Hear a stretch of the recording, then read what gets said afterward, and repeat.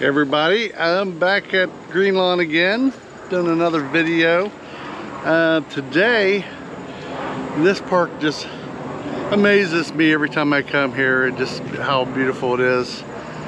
I don't know if you can see this little water thing, sculpture here. But today, I've been going to do a story on James Thurber. He was from Columbus, Ohio, buried here at Green Lawn Cemetery in Columbus. He died in 1961. He was a cartoonist, humorist, author. There's even his house here, the Thurber house, that you can still visit. So I'm going to take you to his grave, but more importantly, I think just last year, they dedicated to a dog called Muggs. I think it's called Muggs Thurber. It was actually his mother's dog, but the inspiration of it was from the 1933 cartoon. I think it was titled "The Dog That Bit People."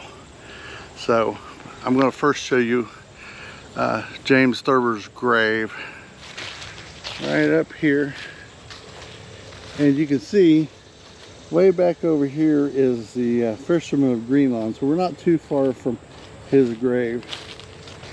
But yeah, right here is James Thurber, 1894 to 1961. I think this is sort of like a family plot over here. There's several Thurbers here.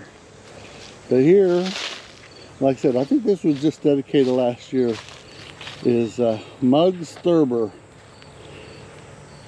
And it says, in memory of Muggs Thurber. Nobody knew exactly what was the matter with him. And it says Cave Canum. I think that translates to beware of dog.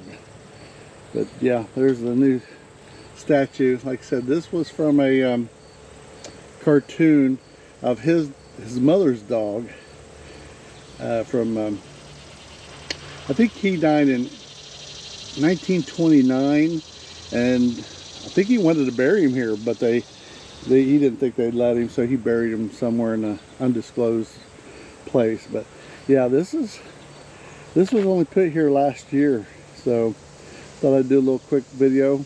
You get a bonus, you get James Thurber and Muggs Thurber. Take care, like, comment, subscribe, and I will see you later. Bye.